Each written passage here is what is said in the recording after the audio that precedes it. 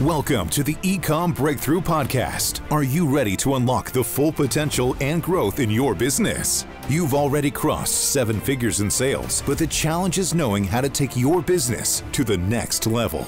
Join Josh Hadley, an 8-figure eComm business owner and investor, as he interviews highly successful business owners. Get ready, because you're going to learn specific actions you can take today to help your business reach its full potential and leave a lasting impact on the world. Hi, this is Josh Hadley. I'm the host of the eComm Breakthrough Podcast, where I interview the top business leaders in e-commerce. This episode is brought to you by eComm Breakthrough Consulting, where I help 7-figure companies grow to 8 figures and beyond. You know, I started Hadley Designs back in 2015, and I grew it to an 8-figure brand in about 7 years. I certainly made a lot of mistakes along the way that made the path to getting to 8 figures a little bit longer than it needed to be. At times, I even doubted whether the business could even survive and if it could actually become a real brand. You know, I wish I would have had a guide along the way that would have been able to help me steer clear of those stumbling blocks that I ran into and get to those 8 figures a little bit faster. For all the listeners out there with businesses, if you've hit a plateau and you're kind of looking for what the next steps might be to take your business to the next level, then go to ecommbreakthrough.com. That's eComm with 2 M's to learn more. As a special bonus to all of my podcast listeners, I'm giving away one business strategy audit session worth $10,000 at no cost. And I'm doing this every single month. So the way that you can enter to kind of claim this business strategy audit is to email me at josh@ecommbreakthrough.com with the subject line strategy audit and tell me why I should choose your business. And if you don't win this month, don't worry, because you're automatically going to be entered for future months as well.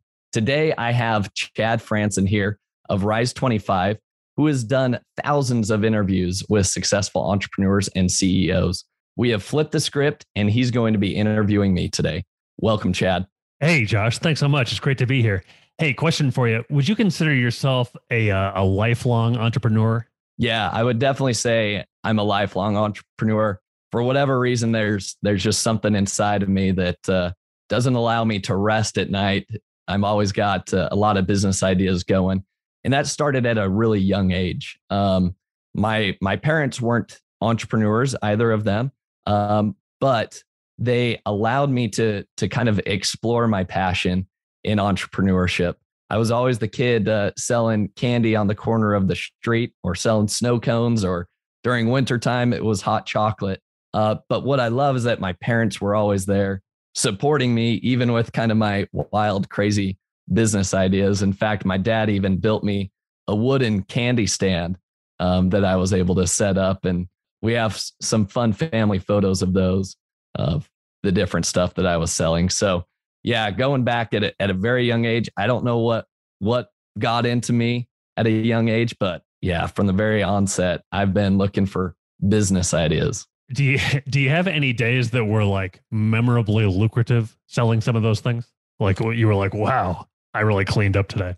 That's a great question. You know, I don't know that there's one day that necessarily sticks out. As I look back, I do remember like there were days where I'd bring home a good amount of money. I was like, wow, look how much money I'm making. It was probably like, I don't know, 20 or 40 bucks or something like that. But to me, it's a series of those events that I feel like I can look back and be like, wow, I was a successful like little entrepreneur back in the day, even though I don't remember like specific amount or a big day, but it's the repetition at which I was able to do it. It wasn't like, oh, I tried to sell lemonade one day and I didn't have as many customers, and so I stopped, you know, or anything like that.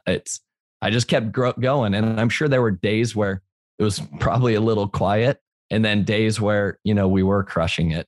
But is that repetition, I think, that helped me with my mindset that I still use today, because every day is different. Yeah, great. So maybe you can continue with me on your entrepreneurial journey. You started out doing things like that. How did that kind of evolve as you grew up to be an adult? Yeah, so I did a lot of candy stands, like I mentioned, when I was young, but didn't really pursue it any further while I was in high school. In high school, I worked at a tree farm while I was in high school, and then worked for a city. But when I got into college, I feel like this is where kind of, the dots really started connecting for me. So I went to school at the University of Utah. My undergrad was in finance, and then I also completed my MBA there as well. But really, it was my first year there at the University of Utah. I had just come home from serving a mission for the Church of Jesus Christ of Latter-day Saints. I served that in South Korea, which was an amazing experience. As soon as I came home, it was kind of like, all right, the world's my oyster right now. What is it that I want to get into? And I had a friend in one of my classes that said, hey, there is this entrepreneur series, kind of club or organization here at the school that is looking to bring like student leaders on to run this program, and they're paying them a scholarship. And at the time, I love that my parents made me pay for college. And so at the time I was like, I got to figure out how I'm going to pay for next semester's tuition. And so I was like, heck yeah, like if this is going to be for scholarship money, like sign me up. So I did. I went through and I interviewed with the student leaders and was fortunate enough to actually be invited to be the co-chair of the entire Entrepreneur Series program at the University of Utah. And that was a fantastic experience. I did that for 2 years. And really it was like a mini Shark Tank, if you will, where it was the largest student ran business plan competition in the nation. And so we'd have students from all over the state of Utah from different colleges submit their business plans. And then at the end, there would be, a series of pitches that they would go through. And at the end, the winner would receive $40,000, right, as kind of like seed money for their business. So number one, I was just surrounded by really cool like business ideas. Secondly, obviously the panel of judges were very smart people. These were, people that had venture capital firms, the CEO of Zions Bank. Like these are like well-known names in the state of Utah that served as these judges that I got to rub shoulders with. And so that really, really formed my, or like strengthened my resolve for wanting to get into entrepreneurship.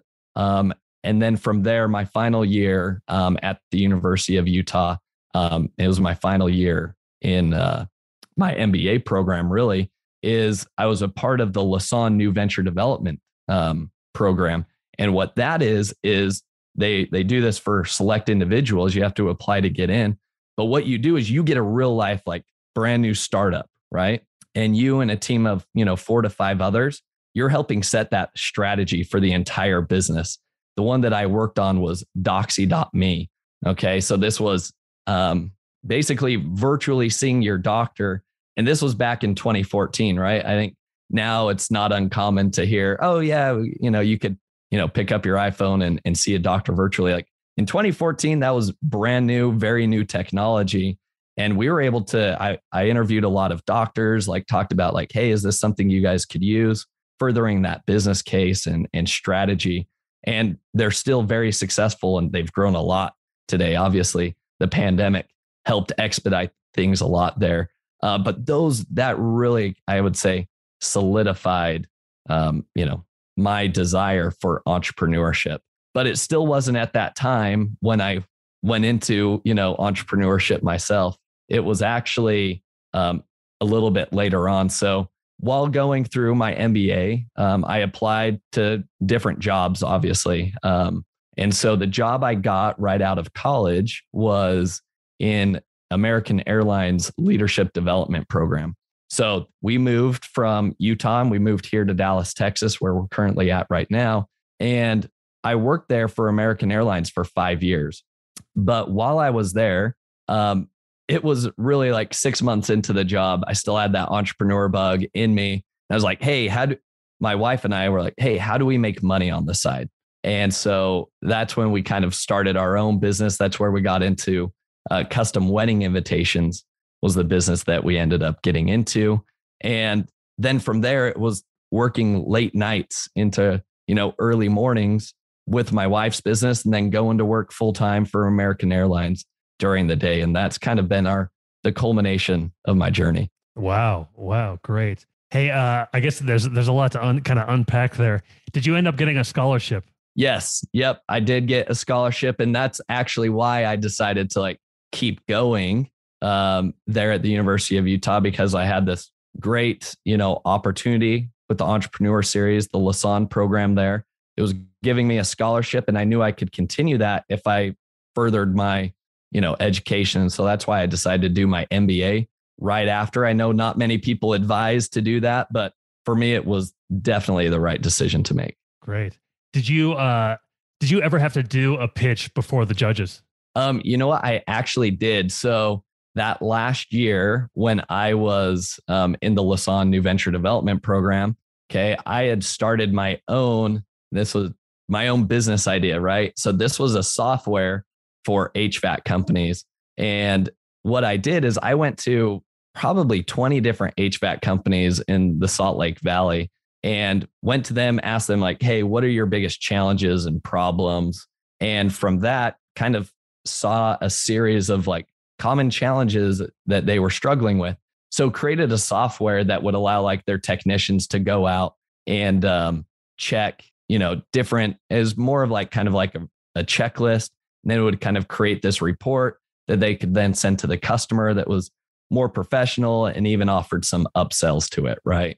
And so a lot of people were very interested. I ended up getting a few paying customers. I think I started with 5. But then I transitioned to American Airlines, and then I didn't love SaaS. And so I was like, I'll just kind of let this fizzle out. But to answer your question, I started that kind of my final year of college. And yeah, the script was flipped, so to speak, where I was on the other side and as a participant of the Utah Entrepreneur Series. And so I won second place in the University of Utah, like business plan competition. And then I didn't make it further into like the top 10 for the statewide one, but still a fantastic experience and so fun being on the management side of things first, but then on the opposite end as the actual entrepreneur going through the process was really cool. Yeah. Given your experience as both the entrepreneur and on the other side, what would you say is kind of important in developing an elevator pitch? Yeah, it's got to be short, sweet, and concise. Where I found people struggled is that if you can't explain it to me in, 20 seconds or less, I'm out. Right. And there were a lot of like medical inventions and stuff that people would bring. And I don't have a medical background. Right. But there was a difference for those people that could explain to people that don't have a medical background and say, hey, here's this new technology. Here's this new medical device that we've developed. Here's the problem it solves. And here's how we're going to get it into, doctor's hands. People that could do that articulately in 20 to 30 seconds would go on to crush it. Whereas the people that would be like, kind of left me vague and be like, I have no idea what this is or who's going to use this. And that applies to any business, right? So yeah, definitely. That's what I noticed. So you graduated with your MBA and with your bachelor's degree, and you went to American Airlines. You were working there for 5 years, and then you were working nights with your wife. And that was Hadley Designs? Yes. Yep. So that's where Hadley Designs was born. So I started at American Airlines in August of 2014, and then Hadley Designs officially became an entity in March of 2015. So yeah, it was. So my wife graduated college with her undergrad in early childhood education. At the same time, I graduated with my MBA. So we both kind of graduated together. We were able to walk together at graduation, which was a really cool experience. And then when we moved down here to Texas, I had a good job with American Airlines, and we kind of asked ourselves, like, what is it that, you should do, Becca? And she didn't necessarily want to go work for somebody right off the bat, which I thought was interesting. I was like, I fully support that. Like, let's go explore. Like, we've got time on our hands, right? No kids at this point. Like, we just graduated college. And so she's always had a passion for art and creativity. I mean, from a young age, Becca, like for me, I've always been the kid with the candy stand on the corner of the street, right? On the opposite end, my wife's the kid that could just sit there for hours and hours just drawing like really amazing artwork. And so she kind of explored that. And so she ended up, I think a friend was getting married, and she's like, hey, if you'll let me give it a whirl. Let me try to do your wedding invitations. And so she self-taught herself Adobe Illustrator and ended up designing these wedding invitations for a friend.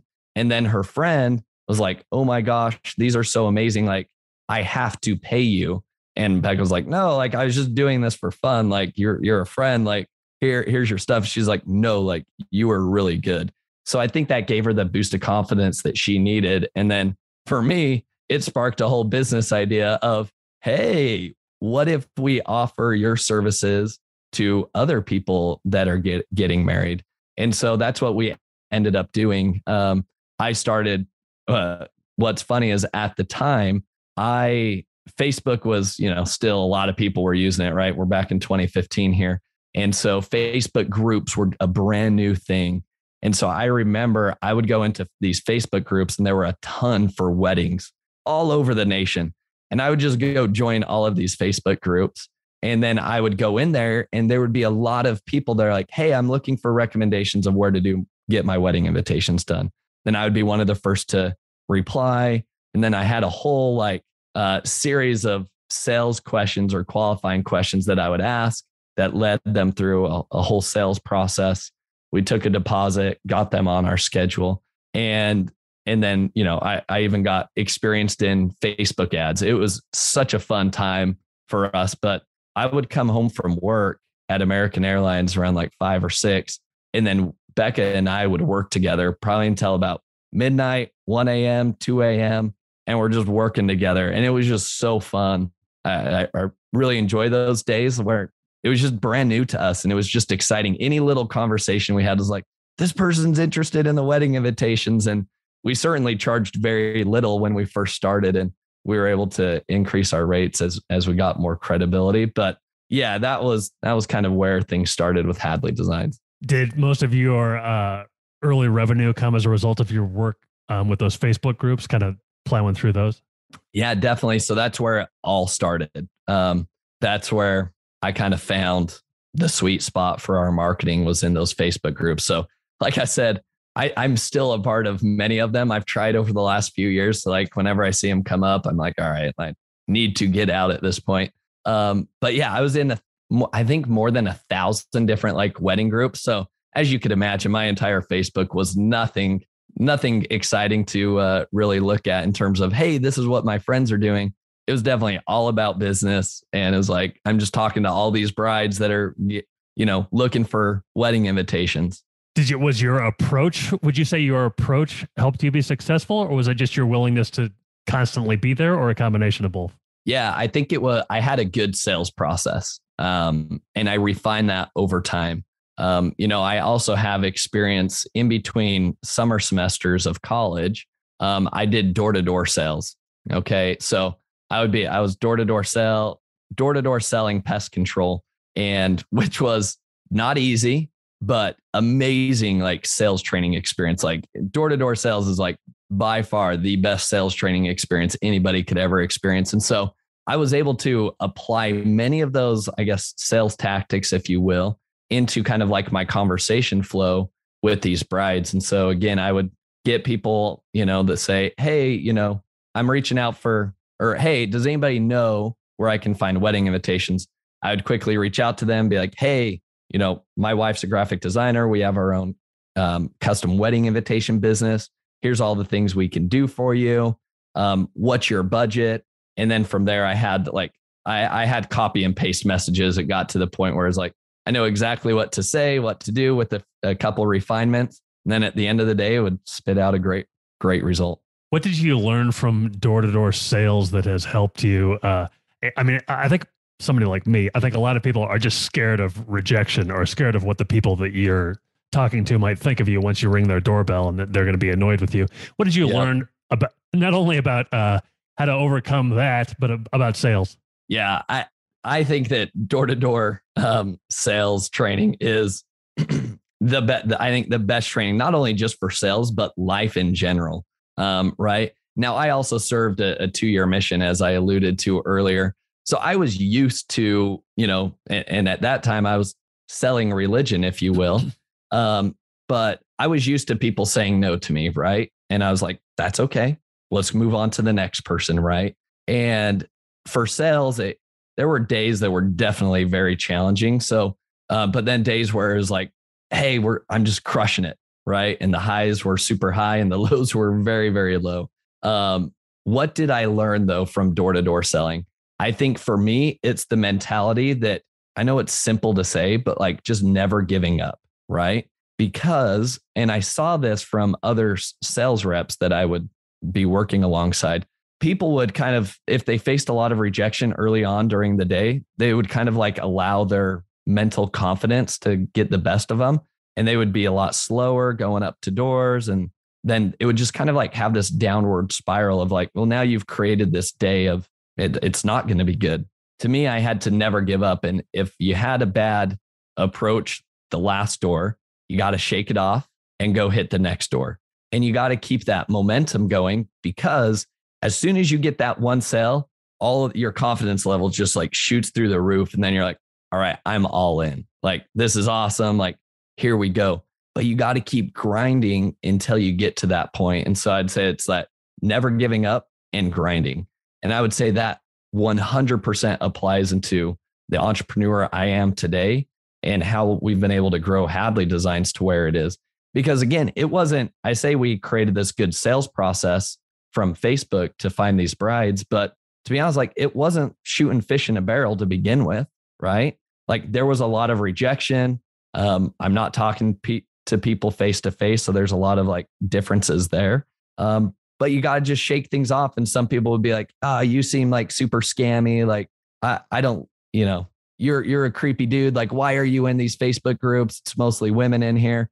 It's like, you just got to shake it off and go to the next person, because you're doing people a service, right? And it's not like I was trying to do anything maliciously. So to me, I had full confidence going forward and being like, hey, all right, let's just go to the next person. Let's let whatever people say just literally slide off my back. And my wife, always commends me on that. Even in our relationship today, she's like, yeah, you're really easy to bounce back from, like, if we have a disagreement or argument or something like that. Give me 5 minutes. And I'm like, all right, let's move on. She is more like, we've got to work through this. Right. And I'm like, no, let's just move on. But anyways, I'd say that's something I learned. Good. Hey, good for you. What was I going to say? I just had another question about that. How has your marketing approach evolved then from those early days in the Facebook groups to where it is now? Yeah. So with Hadley Designs, our business has completely shifted from doing the custom wedding invitations. So we started doing the custom wedding invitations, and we did that for 2 years. I started out in doing the Facebook groups, but then I was like, there's got to be an easier way rather than me like manually combing through all of these Facebook groups. And at the time, like Facebook advertising was brand new, and there were a lot of people like teaching how to create ads on Facebook, right?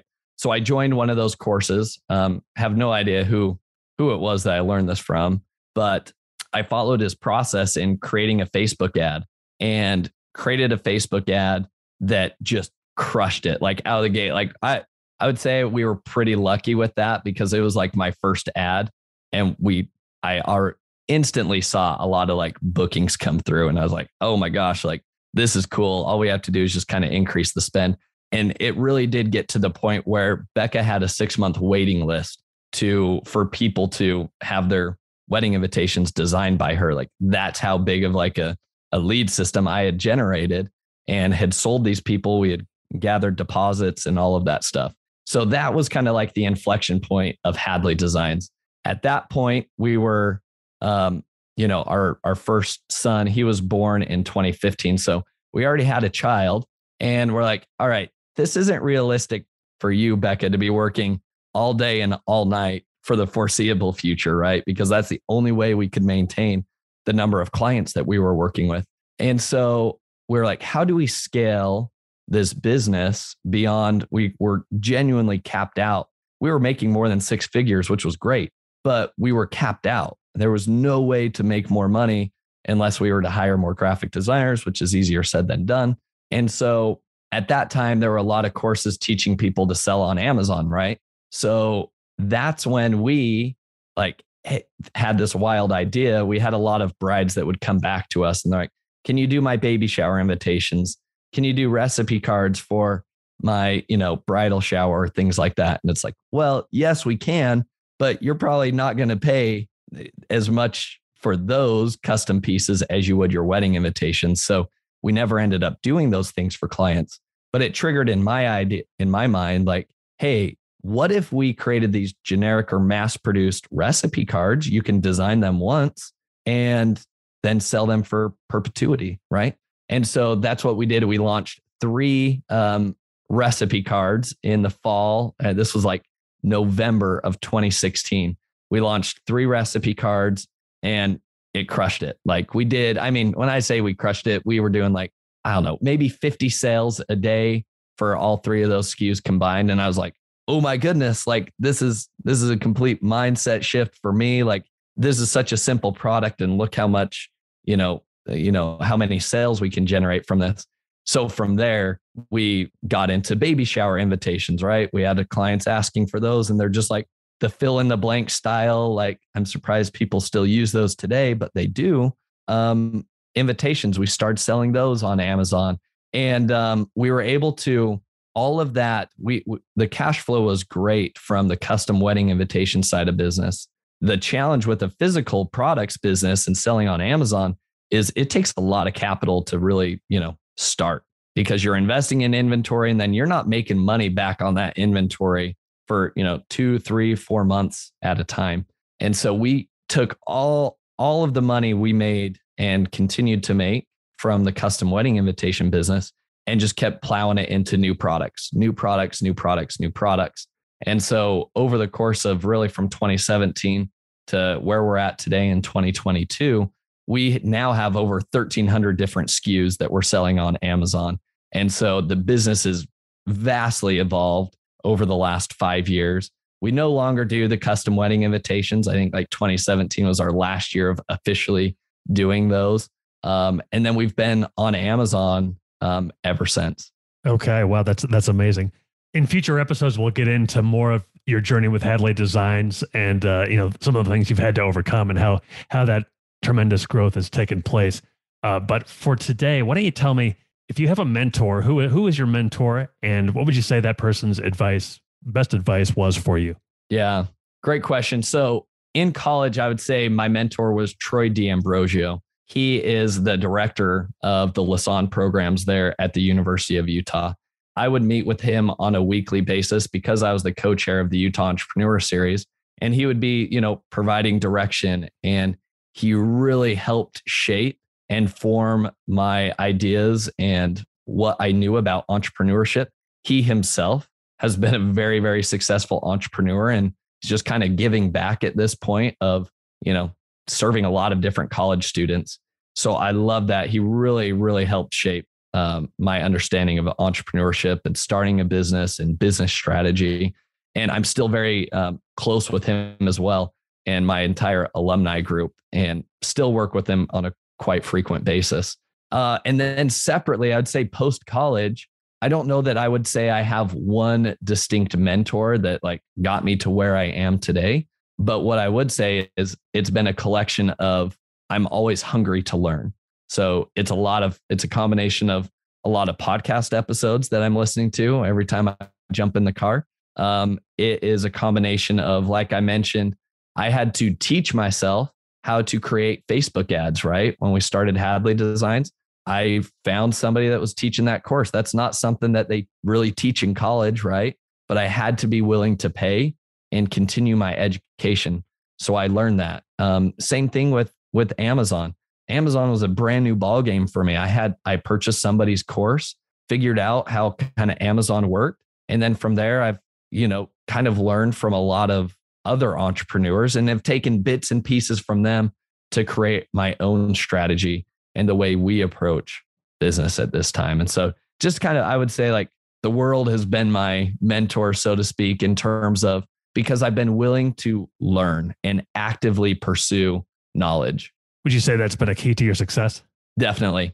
Yeah, because I think a lot of people, while they would come home from work or a long day or, or, hey, there's a great show on Netflix, while they're doing that, I'm diving in and I'm watching a lot of training videos. There's not a lot of time that I spend playing video games or, watching Netflix series or any of that stuff. It's a lot of constant knowledge and a lot of, constant movement in momentum. And because of that, I would definitely say that's what's got me to where I am today. So now you've got your own podcast that you're starting. What's it going to be about and who's it for, would you say? Yeah, great question. So this is, for me to really give back, to be honest with you. I've learned a lot over the last, 7 years since we started Hadley Designs. And I have a lot of knowledge and I want to give back to, my younger self, so to speak. If I could be back in my shoes, starting things over again in 2015, what would I have liked to have heard? And really, it's the focus of this podcast, though, is going to be to help people go from 7 figures to 8 figures on Amazon. For us, the first year we were on Amazon, like a full year, was 2017. We generated $1 million in revenue that very first year. And that's why we were like, we're all in on Amazon. Like we just hit $1 million our first year on Amazon. So we know that you can do that with like 1 or 2 people. That's not too challenging in terms of the e-commerce world. Amazon allows you the way things are set up to create a 7-figure business with just a couple people. But there is a very big difference of going from 7 figures to 8 and beyond, because you've got to start focusing on building out teams. You've got to start focusing on, strategies. And at that point, it's like there's too many ideas that you could execute on. How do you know where to invest your time most effectively that's going to give you the best return? And so as you start to build things out, business starts to become a lot more complex. And so I ran into a lot of mistakes, a lot of stumbling blocks, a lot of, plateaus throughout my process in getting Hadley Designs to an 8-figure brand. And I want to give back and help my younger self and other entrepreneurs that are in the same boat, just cross 7 figures. What's my next step to take? This podcast is going to be a lot of guests that I will be interviewing that are very successful. And what have they done to help them overcome those stumbling blocks and what got them to where they are today, so that those entrepreneurs, those listeners can apply them to their own business, hopefully not make the same mistakes that I made at the same time. Okay. Hey, that sounds great. Sounds very interesting, very valuable. I'll look forward to hearing it, and I'll look forward to speaking with you on future episodes. Thanks so much for having me today, Josh. Thanks, Chad. I appreciate the conversation. Thank you for listening. Visit eCommBreakthrough.com for more information.